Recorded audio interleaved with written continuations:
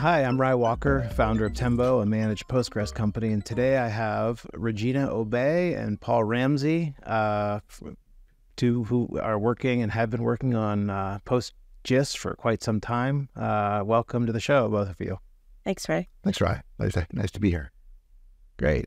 Yeah. So I think you guys have all been using Postgres for quite some time. Maybe Paul, when did you start using Postgres?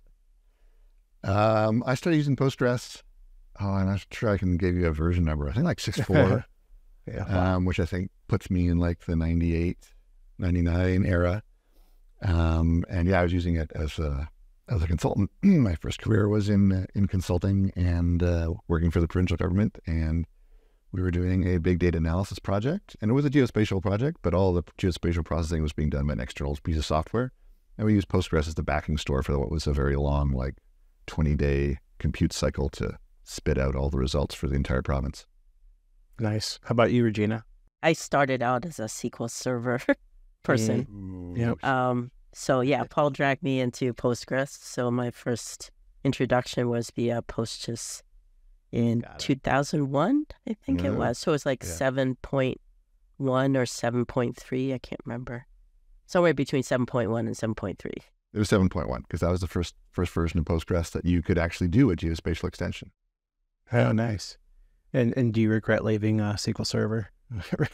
Well, I still consult for SQL Server, and what's interesting about that is I think I've gotten to be a better SQL Server expert knowing Postgres, because Postgres would always introduce things first. It had SQL, like all the lead functions, all the window functions. Postgres introduced those before SQL Server had them. And the CTEs and everything, yeah. Got it. What's the state of geospatial in Microsoft SQL Server, would you say, compared to Postgres? I don't know too much about that ecosystem, but I'm curious. Yeah. How much parity have they achieved? I think their geography is still better than ours. But in terms of the geometry support, they're way behind, which is what most of the state people care about.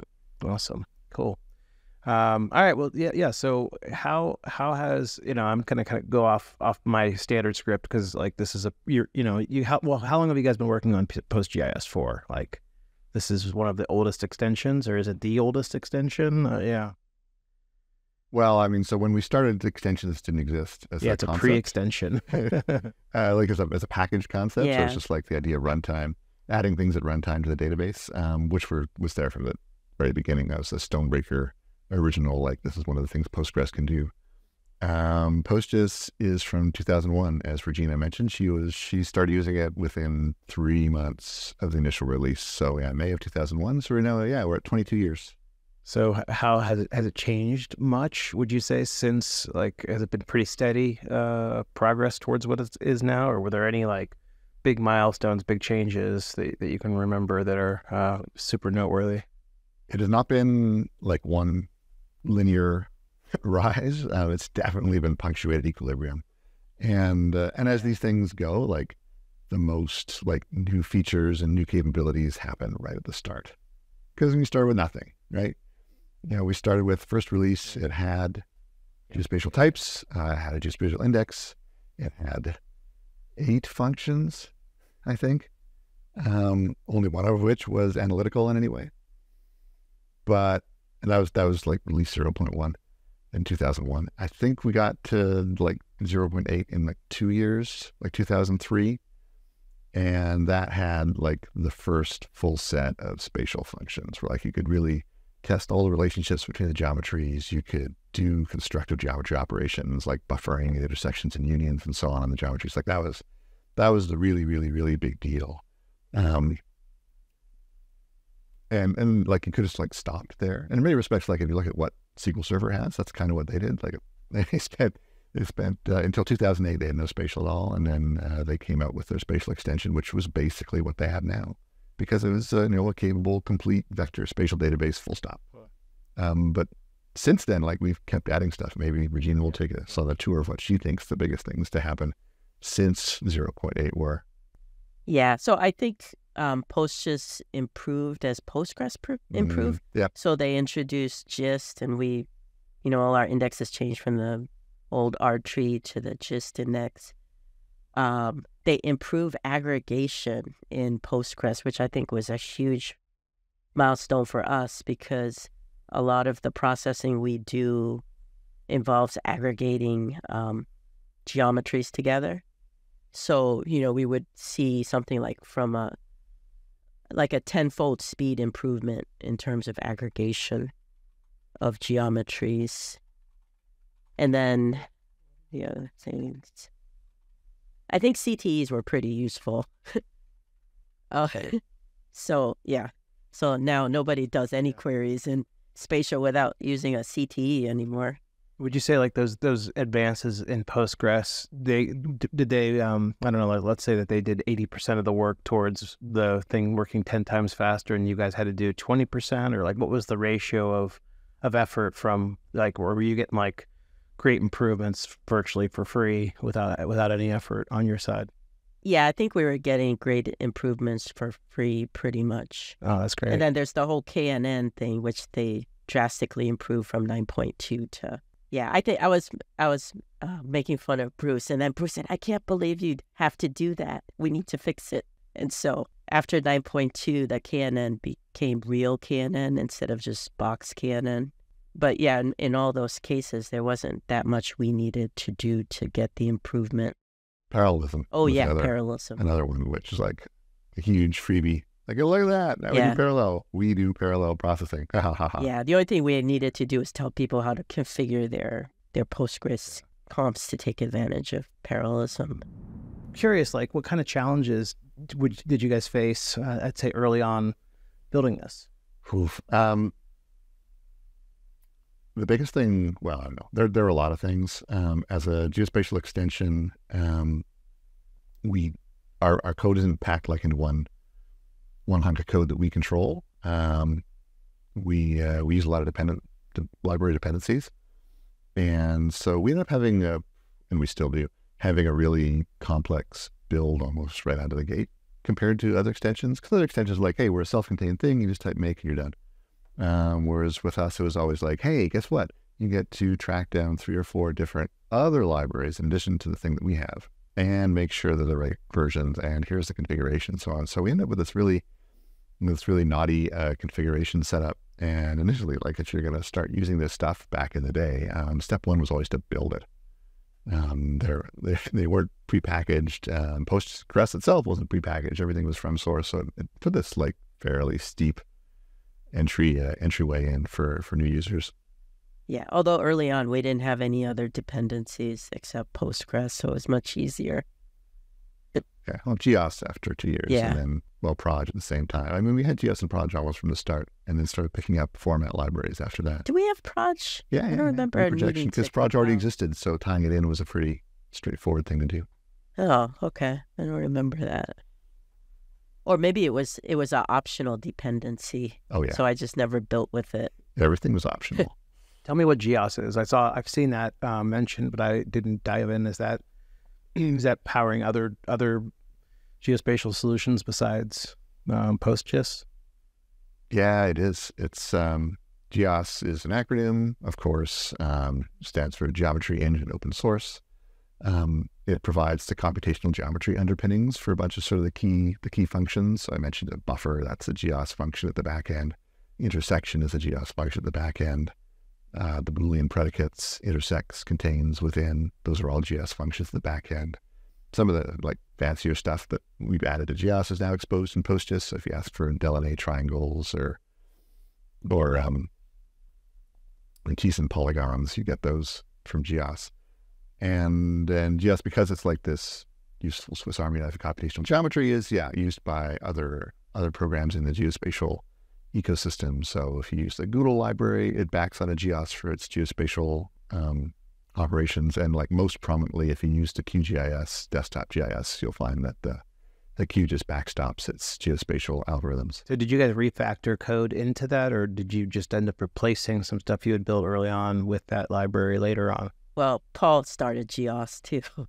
So. Oh, okay. All right. So it's okay. Yeah. So sounds like refactored into that. Yeah. So, well, not so much refactor. I think it was always kind of a separate Yeah, it thing, always right? was.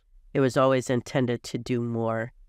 And as an external library, there's actually there's a slight penalty to using it because you got to take your data out of the Postgres memory space and copy it over into the GIS memory space to work with it. And that's just expensive enough that for like simple things, we still actually kept the original native PostGIS side implementations for things like area or length, or probably the most complex one that we kept is distance. Yeah.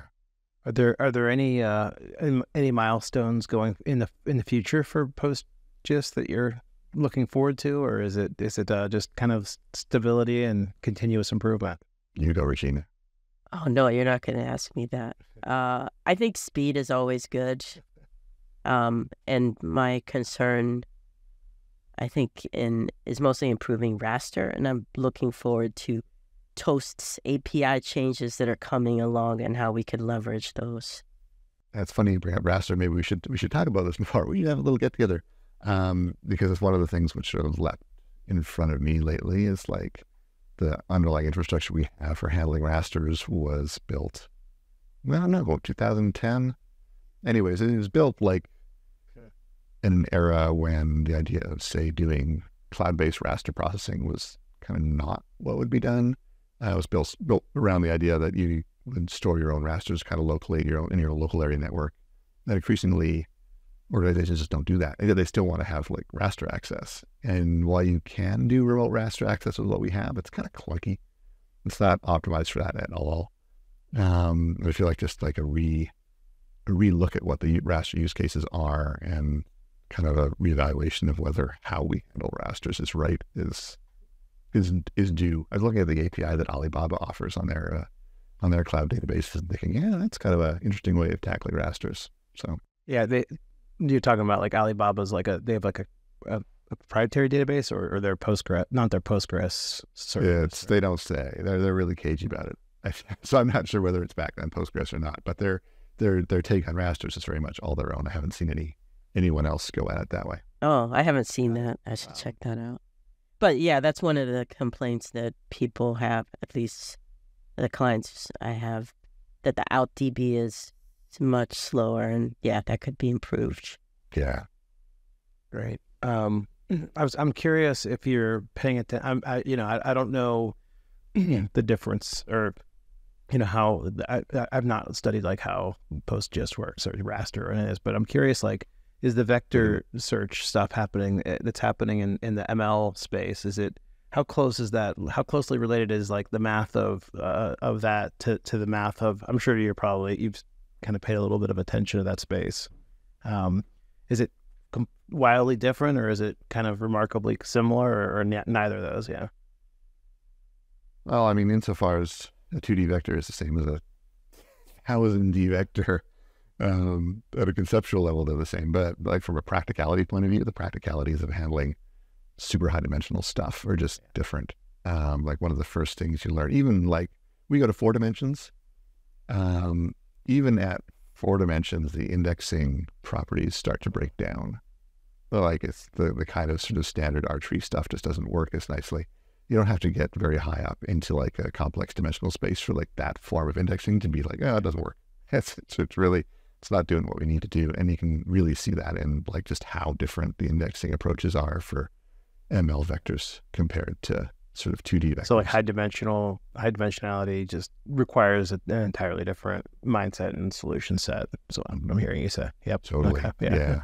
Just curious if if it somehow scales into that or not. So yeah, that's cool. Yeah. Well, tell me, I guess, real quick, like I'd love to learn a little bit more about the commercial products, I guess, that you guys, how does this manifest? How does PostGIS manifest commercially, both for both you and Regina? So for my side, it's mostly consulting. I don't have any commercial things around it. Okay. Yeah. Yeah, I mean, PostGIS, so I make a sideline in talking about and studying the economics of open source. And like one of the things that's like kind of obvious once you start looking at this stuff is that there's like a project size threshold before you start to see enough money around a project to support full-time maintainership or people whose jobs are mostly around the project. And PostGIS is interesting in being like one of the few Postgres extensions which has achieved that level. But even at that level, it's quite small. So you've got Regina who has a good consulting business.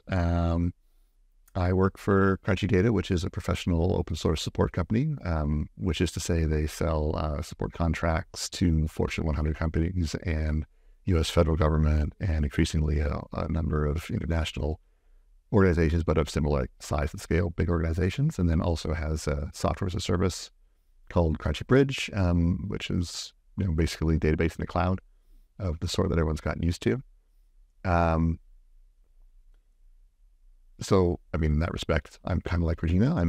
I work for Crunchy because they value my expertise as a PostGIS committer and my ability to help their customers who deploy PostGIS. So it's still very much like skills for hire. No one has wrapped PostGIS itself in particular up as a specific product. Yeah, I mean, others have. It's just we haven't. Yeah. And then, other members of the development team are also still sort of on the consulting bandwagon, and that's how it works. Who is bundled? I'm not familiar with anyone who's bundled it up as a product per se. Who's done that? I mean, it's not so much a product, but like all the cloud providers. So Amazon has it, Microsoft has it. Yeah. As an installable extension. Yeah, as an installable extension. That from the point of view of ubiquity and like market spread. Yeah, CartoDB used to be the closest though, but do they still use Postgres or did they switch to something else? Which DB? CartoDB. Carto now? They still use Postgres. Yeah, they haven't moved up. That would be that would be a good sort of like example of a productization of PostGIS. Certainly in their earliest incarnation.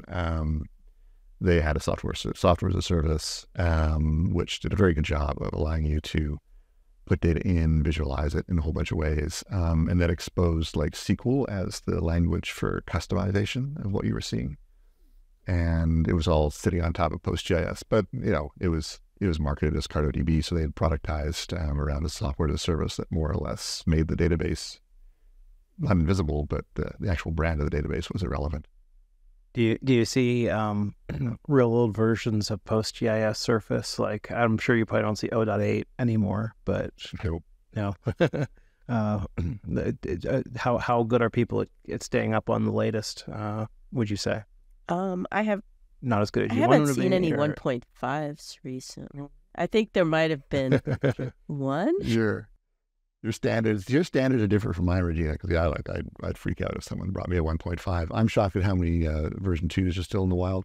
When you count back, that first digit is worth about a year, so we're at 3.4 now, so 3.0, so that's 5 years. So so if someone shows up with a 2 point something, it's a 5-year-old installation. Yeah. Yeah, and there are probably 5 versions of Postgres old too, right? And yeah, exactly. Yeah, what's the biggest jump you'll do? I mean, will you take someone from 11 to 15, or Postgres that is the equivalent? Yeah, because the latest wouldn't even run on that. Yeah. Yeah, 3.4. Well, in theory, anybody from PostGIS 2 you've done good with backwards should be able to go straight to 3.4 without any issue, and as long as they upgrade their Postgres too. What happens to their development, their applications breaking, that's on them. Well, it must be nice to be relying on Postgres, I think, as you can criticize, like, if you would like, various aspects of how Postgres is built, but I think that it's really great how stable and sort of, I don't want to say it's slow, that the progress is made, because, it gives you a very stable and reliable chassis to build this on top of. I'm sure you guys agree with that. Yeah, I think in terms of slowness, they're actually much faster than other relational databases. Much, much faster. In terms of like how fast things change. Yeah, I guess there's always that push. Particularly things like new SQL dialect stuff has come in pretty quick. Yeah, because I remember when I'd be talking to my SQL Server friends and they're still waiting for the lead function. And that happened like 5 years ago. back in the day. But yeah, I think it moves in terms of the SQL standard a lot faster than the others. I think even faster than Oracle, though I don't have too many Oracle friends to talk about. Yeah, I'm frequently surprised by how much internal churn there is. Because I always feel like, oh, we're the super mature extension. Like we don't reach like super deep into the extension, like into the core. Like we're not hooking into like executor hooks or planner hooks or stuff like that. And yet there's always this medium to long list of things that have to be tweaked when you move up to a new, like in terms of our code, in order for it to build and still run correctly, that have to be tweaked, at each major Postgres release. Yeah, because I can't think of any release we've done that we didn't have to tweak it for the in development major release of Postgres. So they change it enough that it always affects us. Yeah. So even if the outer shell seems pretty stable, the insides are changing, and you guys are you have some stuff poking down, at least to the middle, if not the bottom. Yeah, that's great. Yeah. It's, like I said, I think it's to me a really perfect pace, because we do get the kind of like annual innovation, and if there's something that's really important, it'll get taken care of, I think. So I'm curious, are there things happening in Postgres core that you guys are excited about, maybe for, I don't know, we could talk about 17 or whatever 18 future? Is there anything in particular that you guys are excited to see? Well, there's bidirectional seems to be making its way. I don't know if it's going to make it into 17, but it looks like they're putting in the hooks for it anyway. So that's kind of exciting. Yeah, for me, I don't, not so much exciting. I've been watching the decade-long crawl towards being able to do a replicated OLAP system, where you get like full push down to all the nodes. So every release, the Postgres FDW folks from Toshiba and other places like add like a couple more churns of stuff that you can push down, which is like exciting to me, because like, oh, we're that much closer to be able to do like big multi-node queries, because like there's OLAP workloads and LTP workloads. For spatial databases, really, it's the bias is towards OLAP for sure, in terms of what you see, how you see people using the database. I mean, they like transactionality, they like to be able to manipulate their data, but when it comes time to like ask like, what is this for? It's like, oh yeah, we run big analyses. So like the ability to push stuff out to multi-nodes, as that gets more mature, as it gets more possible, like that becomes something that's really exciting on the spatial side. So I watch every little tick of the gears towards that endpoint and get very, very excited. So it's been pushed down in the last couple of releases. Last release had good stuff around parallelization in the planner, and executor as well for partitions, which is like, that's a big deal, because like the holy grail is you've got your big table partitioned out across the remote nodes. So each of your partition is actually a foreign table. And when you run the query, the planner says, oh, look, I can just ask all the partitions to run it simultaneously. It gets back the result, assembles it, and says, here you go. We're getting close to that, which would be a big deal, because there's a whole bunch of workloads that you can just turn into sort of like a standard OLAP star schema, one big fact table, a bunch of dimensions, and you'd be able to do lots of really cool spatial stuff that right now, not so much. I don't know when we'll ever get to like the holy grail, which is to be able to do like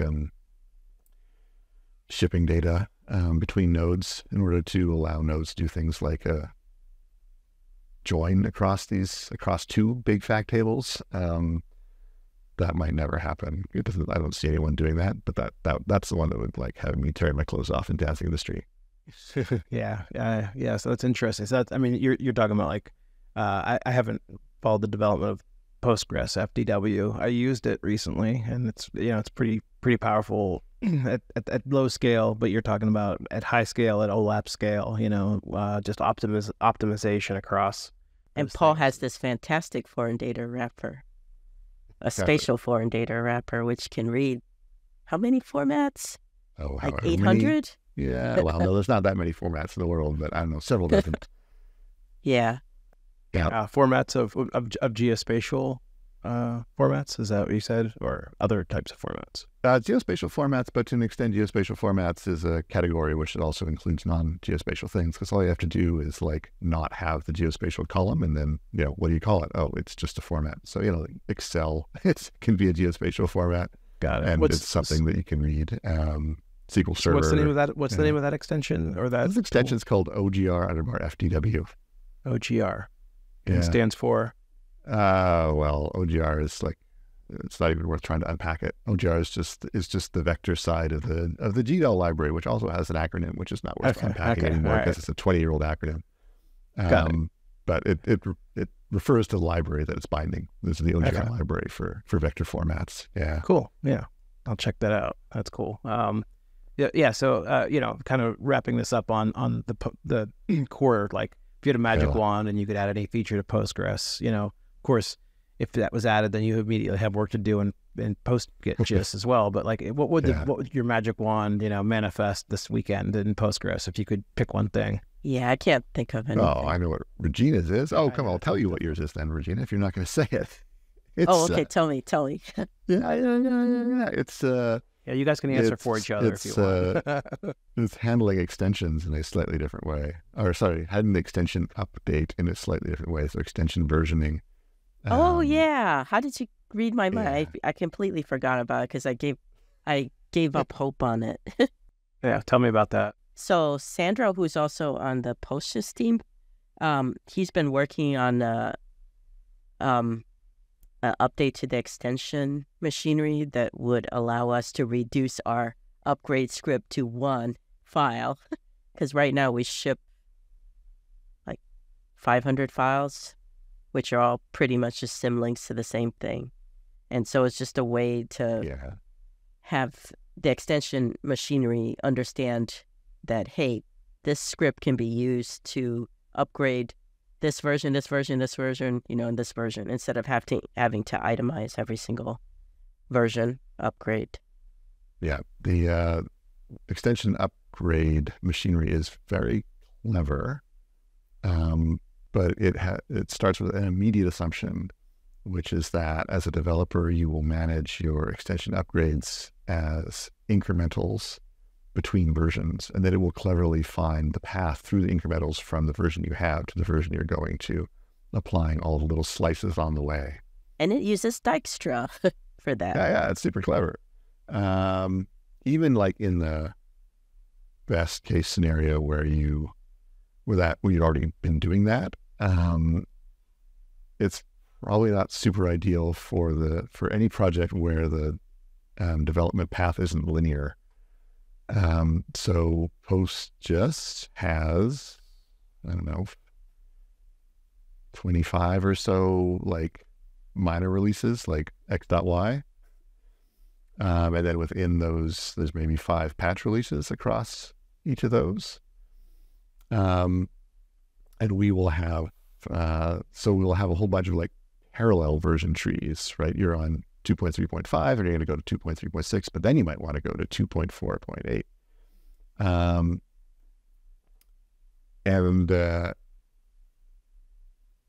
That means you have to have all these individual, even if you're doing things like one tiny step at a time, you would have all these individual little hops across the branches. If you have just one line, it kind of works. You just sort of chain together this one little line and you don't have very many files. When you have all these little branches, all of a sudden you need all these extra little hops across the branches.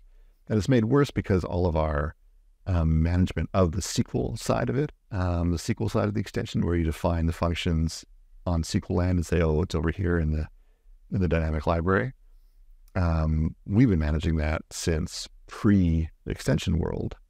And our way of managing it was to have a SQL file which can always be cleanly applied against any previous version. So it's quite long, because the SQL file has every single definition of every single thing in it. So how do you handle the incremental thing from 1.2 to 1.3? Well, you have one copy for 1.3, one copy for the upgrade as well. So every little upgrade has a full copy of that fairly large SQL file. On Unix systems now, we just ship symlinks instead of syncing the whole file. but you end up with just a huge pile of actually, files. we changed from that to just a file that has nothing in it, Right. to just an any version. Yeah, which kind of the chain eventually arrives at the full one. Yeah. Yeah. So now that's the same across. But I think ours is more complicated too, because for each version, we support multiple versions of Postgres. Yeah. So, and we also enable new features. If you're on like 12, you get something. If you are 11, you don't get that something. So Certainly something which is not contemplated by the original designers is our file, our input file is actually goes through, we put it through the C preprocessor before we give it to Postgres, because we have a whole bunch of if-defs against what Postgres version you're on living inside the SQL file that have to be preprocessed before it's usable.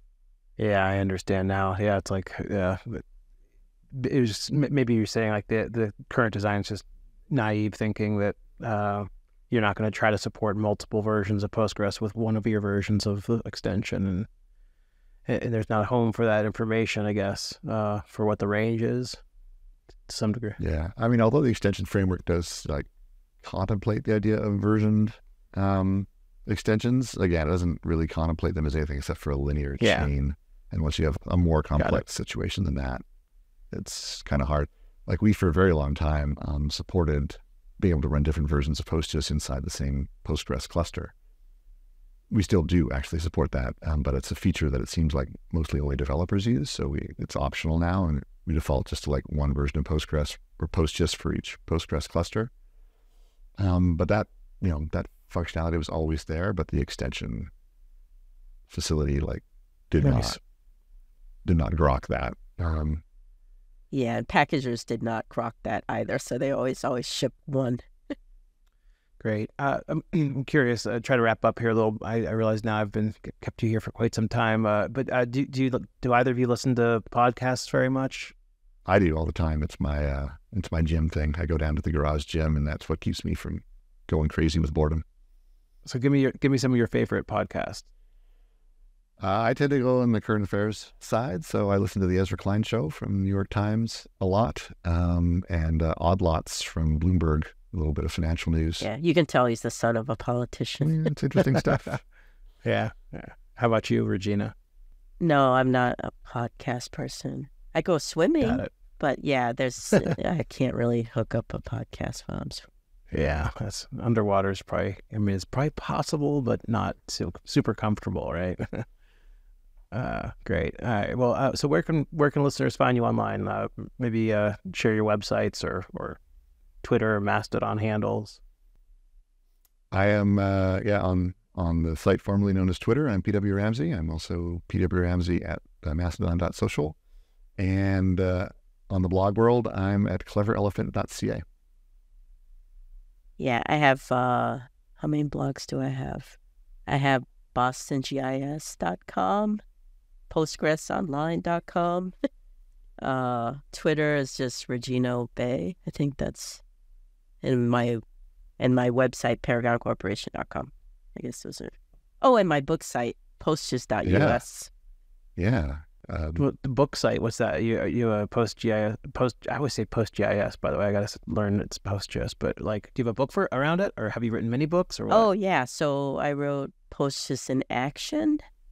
I'm working on PG routing. I'm also supposedly working on a Postgres book, both of which I'm very behind on. And I did SQL in a nutshell. And let's see what else.